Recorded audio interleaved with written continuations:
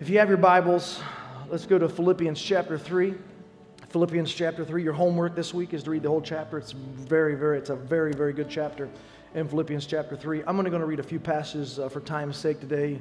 I'm going to go to Philippians chapter 3, verse 12, and read through verse 14, and then we're going to see what God does. Philippians chapter 3, starting at verse 12, says this: "Not that I have already attained all of this, or have already arrived at my goal, but I press on to take hold of that for which Christ Jesus took hold of me. Brothers and sisters, I don't consider myself yet to have taken hold of it, but the one thing I do is forgetting what is behind and straining towards what is ahead. For I press on toward the goal to win the prize for which God has called me heavenward in Christ Jesus." Let's pray. Lord, we thank you for the Bible. Lord, we do thank you for the nourishment it is for our soul. It does not need any help from me. It can preach all by itself. So we simply read your word, take it as you would, and divide it and place it into the lives of people where they're living. And may we walk out of this place changed today, transformed today by the power of your word. And God, we believe today that many people will come to know you in this room, that we will depopulate hell and overpopulate heaven in this room. And God, we love you and we honor it and we give you praise. And it's in Jesus' name I ask it. And everybody says amen and amen. If you're taking notes, I've tagged the title today, Heaven on My Mind. Heaven on My Mind. I had the honor this past week to do a funeral for a pastor I had met several months ago. His grandkids attend our church, and they came to me several months ago and said, "Hey, my grandpa's in the hospital. He's got cancer in his lungs and cancer on his brain, and we would love for you to stop and pray." And so I did what every faith-filled preacher does. He walks in the room with oil and anoints him with oil and prays the prayer of faith and prays the prayer of healing.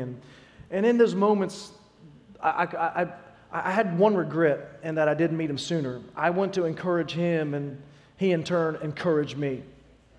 And this past week, we celebrated his homegoing on Wednesday. It was a week before that, on Friday, that he had passed away, and we got the call. And so we went to his house and met with his wife. And his wife, when we walked in the door, one of the first things out of her mouth that really hit me hard was she said, "Look outside. What a beautiful day it is to have a one-way trip to heaven." And I thought, and she said that resonated with me. I never got it out of my heart. I wrote it on my phone, and from that moment on, for the next, it's been 10 days now that I have not got that phrase. What a beautiful day it is to make a one-way trip to heaven. He was a great man of God. Served 50 years faithfully in the ministry. Was married 63 years to the same woman. And this guy was. Both of those are rare traits in our country today, by the way. That he was faithful to the ministry for 50 years and faithful to one woman for 63 years. He was a blessing to my life, and I'm better because I met him, and I want to honor him before I even preach today. Pastor Robert Kennedy, he is walking on those streets of gold today with his Savior, Jesus Christ, and if he came back, he wouldn't be able to come back if he wanted to come back. And so I want to pause just for a minute and honor him and his life and his legacy. And I want you to know that I'm better because I met him. And my wife and I are better because we met him the times that we shared in the hospital. But what a beautiful day it is to have a one-way trip to heaven. I've got heaven on my mind.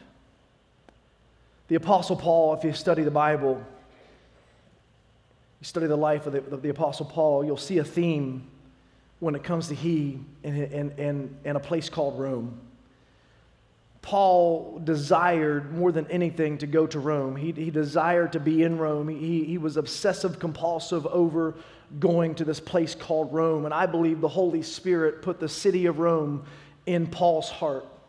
And when I study the Bible, places without a doubt are important to God. Places without a doubt, they matter to God. Places are important. As a matter of fact, God created places before He created people. Before He created Adam and Eve, He first created the garden. The garden was a place. Places matter to God. Over 1,100 times, if you study the Scripture, you'll see where God told people to go over there and to get to that place. And if you'd get to that place, I will speak to you there. I will bless you at that place. I will provide for you at that place. I will heal you at that place. I will meet you at that place. I will provide for you at that place. I will show up for you at that place. In other words, what you cannot get in this place What you cannot get to happen here can and will happen when you get to the new place. And so the tension that we're wrestling with today in Scripture, but also in our life, is this: before we can reach a new place, we first have to be willing to say goodbye to an old place. And so, and I'm not talking about just leaving earth into a place called heaven, but before you can enter into a new place of freedom, you've got to be willing to wave goodbye to the life of bondage. Before you can enter into a new way of thinking, you've got to say goodbye to the old way of thinking. Before you can walk in and say, I'm set free from the blood of Christ, by the blood of Christ, you've got to be willing to say goodbye to the chains that are currently holding you hostage. Before you can say yes to freedom, you've got to be willing to say no to alcoholism. Before you can say yes to freedom, you've got to be willing to say no to drug addiction. Before you can say yes to freedom, you've got to be willing to say no to nicotine addiction. And if you want to get something in the new place, I'm here to tell you, before you can get to the new place, you've got to be willing to say goodbye to the old place. And so I just believe, just like the Holy Spirit put Rome in the heart of Paul, that if you're a Christian today, in other words, you've put your faith in Christ, then God Himself has put the hope of heaven in our heart. I've got heaven on my mind. I don't know where you're going through today or what you're facing or what you walked in here carrying. I don't know what sin you've got in your life. I don't know what skeletons you've got in your closet. I don't know what things are tripping you up in your faith walk. I don't know what thoughts you're thinking, what issues you're having, what struggles that nobody else knows you're walking with. I do not know exactly what it is that you're carrying or what it is that is being represented in your life today. But I will tell you this: God sees it, God knows it, and God cares about it. Not only does He know it, does He care about it, but He knows you and He cares about you. His eye is on you today. He knows exactly what you need before you even utter it. God is in control of your life. He's in control of your circumstances. The Bible says when we don't understand and we really don't know what's going on, the Bible says He's still with us and leading us. And as a matter of fact, the Bible says that this way, that all things are working together for the good of those that love Him and are called according to His purpose. Here's what I know: you're either living one of two ways. You're living with God in control of your life, or you're living with you in control of your life. You've either made the decision that, hey, God's ways are better than my ways. I'm going to relinquish control to Him, and He's leading me, and He's guiding me, and He's making a way for me, and He's providing for me. Or you're living your life with you under control of it, and you manipulating it, and you making the decisions. And a lot of times we fall on the second end of that decision, not because God's not good and God's not able, but God doesn't necessarily move in the time frame that we think He should move in. And so instead of us releasing and relinquishing control to Him, we want to hold on to it because we think we can get through it quicker and better. But what I've come to know is, if we can just stay holding on to God, even when times are tough and even when times are difficult, if we can learn to trust in God and let God lead us when we get through the trial, and I tell you this, God will take you through it quicker than you can take it through yourself. And when you get through it with God, you'll turn around and say, yep, I saw God back there. Now I know why God caused me there. Now I know it was God's hand there. Now I saw God open up the door there. That's where the crooked path was made straight. That's where God created the friendship. That's where God answered my need. That's where God made the way. When we get on the other side, it's easy to turn around and see how faithful God was during the times we doubted He was even with us. Come on, the Bible says He's a friend that sticks closer than a brother. And so I've been wrestling with this place called heaven since my time with Mary when she said, what a beautiful day it is to have a one-way trip to heaven. I've been wrestling with this thing called heaven. Not wrestling with its existence, but wrestling with what am I doing to make it full. So the question I want to pose to everybody in the room today is this: are the things that you're living for, were they worth Jesus dying for? Are the things that, this is what I'm asking myself. Are the things that I'm living for, were they worth Jesus dying for? And so the same question I'm asking myself, I'm trying to ask yourself today. Are the things you're putting stock in, is the time that you're spending, is the money that you're giving, is the witness that you are living in, the decisions that you are making, the way you're raising your kids, are the things you're living for, were they worth Jesus dying for?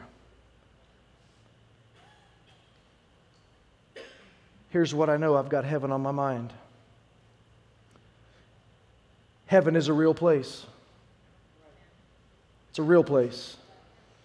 And you can't imagine how awesome it is when we get there. Hallmark has portrayed heaven as a place of white fluffy clouds and overweight angels strumming harps. That's not the place of heaven that I'm going to. Hallmark promotes heaven as a place where estrogen is everywhere. Cupid and arrows are everywhere. That's the Hallmark version of heaven, but not the biblical view of heaven.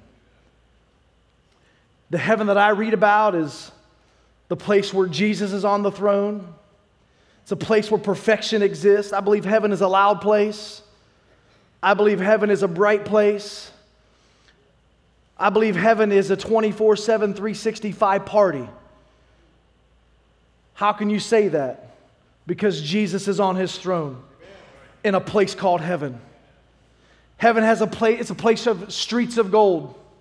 The Bible says streets of gold, walls of jasper, and gates of pearl. The Bible also talks about a place called heaven. It's a place that you'll walk into and be able to talk to the great saints of old. That one day you'll be able to walk through the gates and you'll be able to look up Abraham, pull up a chair and talk to Father Abraham, the father of many nations. I think you'll be able to find King David and let him tell you the story about how he slung that stone at the giant. We'll be able to find Moses and find the Apostle Paul, find all the great heroes of faith that we've simply read on paper, but one day we'll be able to sit across the table and meet him one-on-one and hear the stories that we only read about, but now we get a fresh perspective by talking. Can you imagine what a day that will be? Come on, I sang a song growing up, what a day that will be when my Jesus I shall see. When I look upon his face, the one who saved me by his grace. And when he takes me by the hand and leads me through the promised land, what a day, what a glorious day that will be. That's how I grew up singing. I got heaven on my mind today. Heaven is a real place, and you can't imagine how awesome it is. I don't know about you, but heaven is where I'm headed. This isn't my forever home. The Bible calls us a pilgrim passing through this land. Heaven is our reward as Christ's followers. Do you get saved to go to heaven? No, you don't get saved to go to heaven. You get saved because you're aware of just who Jesus Christ is to you. Heaven is the reward for you getting saved and living sold out for Christ. Come on, I'm excited about a place called heaven. I don't know about you, but heaven is where I'm going. Heaven is my reward. Heaven is my forever home, and heaven is where I'm headed. I just guess that the older I get, looking at my age, you know, I'm over halfway through. Unless I somehow gain real favor with God, I've got about 30 good years left. And the question I'm asking myself is, for the next 30 years, is the thing that I'm living for worth Jesus dying for?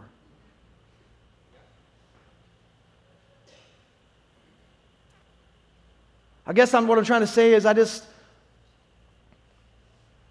I'm just fully aware that if Jesus said he's going to prepare a place for me, and if he prepares a place for me, he's going to come back and get me and take me to where he is forever. And the problem that I have with the local church and the modern day church culture is we very rarely ever talk about this place called heaven.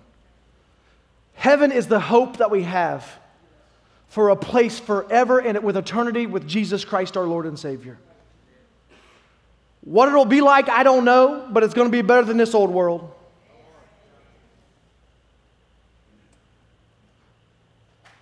Here's what I got wrote down. Don't let the enemy take the hope of heaven off your radar. Don't let the enemy take the hope of heaven off of our radar. What's the opposite of heaven? A place called hell. You don't hear that preached a lot in modern day church, but just as real as heaven is, so is hell. The Bible says it's God's will that none should perish, but all would come to know Christ. God is sending nobody to hell. People are sending themselves there by the rejection of the finished work of the cross of Jesus Christ. Come on, I got heaven on my mind.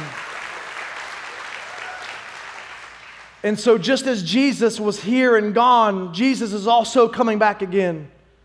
Jesus didn't just die, but he also rose again. And when he rose again, he made this promise that this same Jesus in like manner will come again.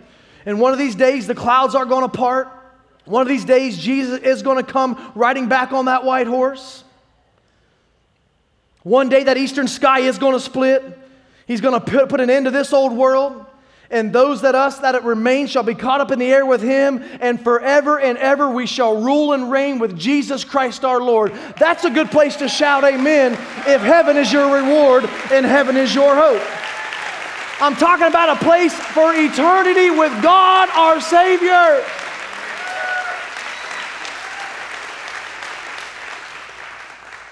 I got heaven on my mind. You know what I think irritates the devil the most? Why he really hates us Christian people the most? Is because we are going to be entitled to the place that he was kicked out of. And if he's trying to stop us from getting there, that should be a dead sign that what's there is worth fighting for. He can tell you it's not that big of a deal. He can tell you it's not that amazing. He can tell you that it's not that wonderful. But I read the book. It is an amazing place. It is a wonderful place. And one day we will be there and our eyes will see our Creator once and for all. And we will see our loved ones that have gone on before. And we will see King Jesus. And we will see all the great saints. Come on, we'll see how perfect. Heaven is a real place and you can't imagine how awesome it is. There's some beautiful places in this world, but they all pale in comparison to how beautiful heaven is. If Hawaii is that breathtaking and beautiful, how much more majestic is this place called heaven? If Jesus has been preparing the place this whole time while we're here, in just a few days he created all that we see in the earth, how much more majestic will this place called heaven be? And so the devil must drive him crazy, knowing that we're going to walk into the place that he was kicked out of. Here's what I know. He loves to whisper lies. He loves to whisper lies like it's not real. Everyone's going to get there. All roads and religions lead to heaven. Go ahead and live it up. Do what makes you happy. There is no consequence. Hell's not real.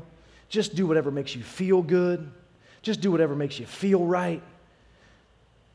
Don't worry about what happens tomorrow. You got plenty of time to find Christ. You got plenty of time to get right with God. But you're young and you got your whole world ahead of you. Don't worry about giving your heart to Christ. You got all kinds of time. Let me tell you, tomorrow is promised to no man. And so today in our culture, and even in some church cultures, we are seeing people thirst after a watered down version of the real gospel of Jesus Christ. We want to go to a church where the pastor preaches the love is love gospel, and we want to go to a church where everybody's going to make it gospel, and all that's awesome, and all that makes me happy, but that is not the real gospel. We want a no consequence gospel. We want a grace all the time gospel. But let me tell you something about sin. Sin destroys. Sin will thrill, and then it will kill. Sin will fascinate, and then it will assassinate. Sin is not your friend. Sin is not something to mess with. Sin is not something to play with, but sin is a liar. Sin is an isolator, and sin is a destroyer. Sin is a lot like cancer. If you don't attack it, then it will attack you. The Bible says, for we all, in Romans 3:23, we all have sinned and fallen short of the glory of God. The answer to sin is the blood of Jesus. The way to heaven, there's only one way, and it's through the Son, Jesus Christ. He's the doorway, He's the gatekeeper, and no man or woman gets to the Father without first coming through the Son. That's Bible, that's gospel.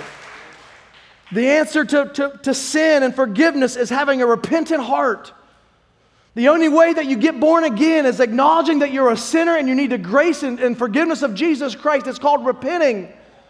It's called knowing that, man, I messed up, I've fallen short, I'm living a life outside of the will of God. I know that if it was not for the blood of Christ, I cannot enter in. And so it's having a repentant heart where one day you say, Jesus, would you forgive me and come in and be Lord of my life? And from that day, you turn and start living a life of difference. That's what repentance means.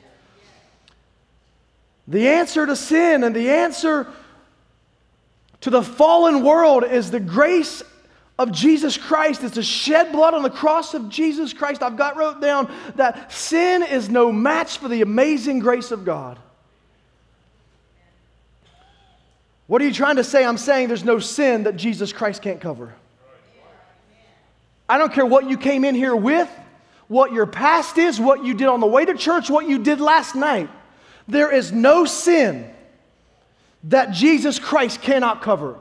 There is no person that Jesus Christ cannot save. There is no person too far that God's hand cannot reach and pull back. Are you hearing what I'm preaching today? There's nobody too far gone. There's nobody too jacked up. There's nobody too lost that Jesus Christ cannot save. Why don't we take 15 seconds and thank Him for saving you? Why don't we just stretch out a little bit and maybe get up and stretch a little bit? I've been working hard this morning. You've been sitting there. Why don't we thank God for saving my life? Come on, you weren't always saved. You weren't always good. He didn't have to forgive you and save you and pull you up out, but He did. That's why He's worthy to be praised. He's worthy to be praised. Why you do those praise breaks anywhere? Because it's in the Bible. Where? A few weeks ago, 7 times a day shall I praise thee. What was David doing? He was taking a good old-fashioned praise break. Well, I don't really like standing up at church. Can I sit down? No. You need to shake the dust off your tushy, honey, and stand up.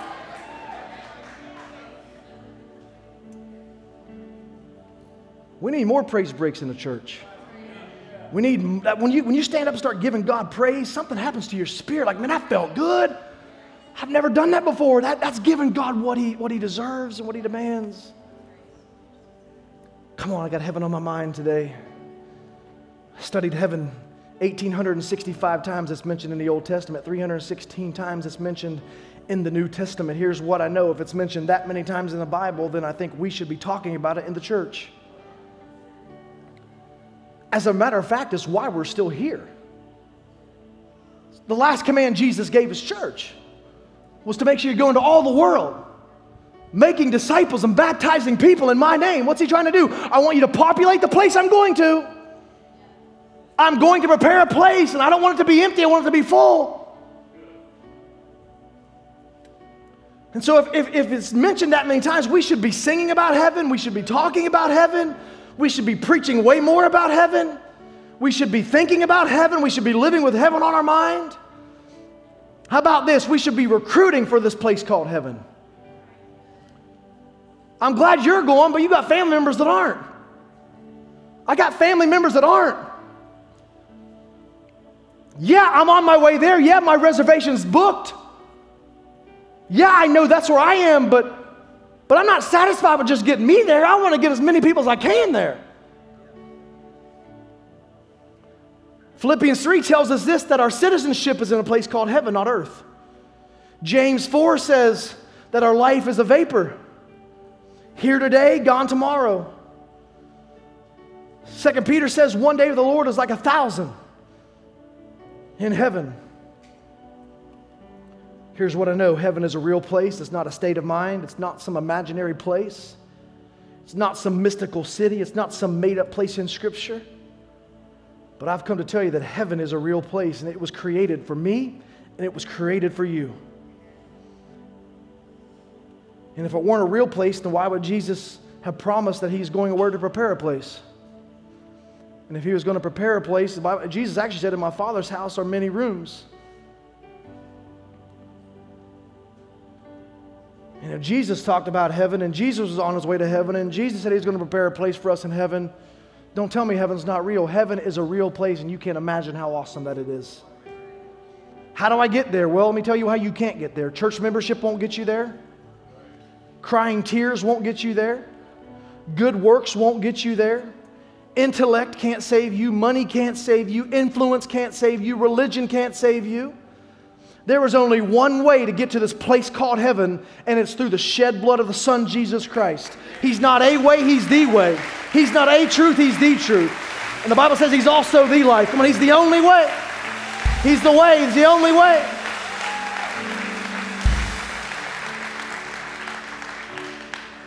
Let me tell you, streets of gold, walls of jasper, gates of pearl. It's a place where there is nothing but peace, constant joy. We'll be able to see Jesus Christ in all of His fullness. We will see the scars. This place called heaven will be our reward for all of eternity. You may have struggles here, but you won't have struggles there. You may be sick here. You won't be sick there. You may be addicted here. You won't be addicted there. You may have depression here. You won't find depression there. You may have heartache here. You won't have heartache there. Come on, one day I walk through the gates of heaven. I'll see my grandma. I'll see my grandpa. I'll see the guys and girls that went on before me. One day I'll be at this place called heaven. And this land called heaven will be the final land, the final place that I inherit. A place where we're headed. Let me tell you about this place called heaven. There is no sorrow. There is no tears. There is no pain. There is no loss. There is no heartache. There is no addiction. There is no worry. There is no dieting. There is no anxiety. There is no depression. There is no sadness. There is no weeping. There's no funeral homes. There's no funerals. There's no hospitals. There's no sleepless nights. There's no gangs. There's no negativity. There is no president. There is no Congress. There is no Senate. There is no Democrat. There is no Republican. There are no shootings. There are no sex trafficking. There are no child abductions. There are no recovery centers. There is no suicide. There is no racial tension. There are no acts of terrorism. There are no divorce. There is no hurt feelings. There are no bad habits. There are no depression. There is no medication. There is no war. There is no rape. There is no temptation. There is no cancer. Come on, simply put, it's a place of absolute perfection in this place called heaven. Come on, church, I got heaven on my mind. Come on, I'm going to heaven. I'm RSVP'd, are you? Are you assured of heaven today? Is your name wrote down in the Lamb's Book of Life today? Come on, we're all headed somewhere today. We're all headed somewhere. If you're not standing, jump up. I'm going to close this thing right now. Here's what I know. In our culture, we're addicted to saving things. Save the trees. Save the sea turtles. Save the planet. We're obsessed with saving everything we can't save. But the one thing that we can control, what is saved, is us.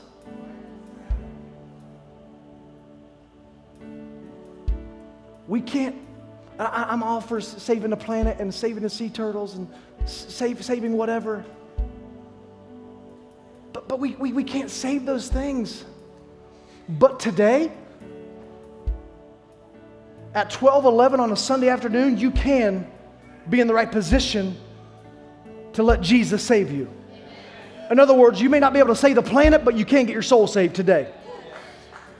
You can make the reservation today in this place called heaven I've been preaching about. Don't you put it off the next week. Don't you wait for next month. Don't you wait till your mom's here, your wife's here. No, it is promised to no man another day that we should live. And so why don't we just take a moment to get right with God today?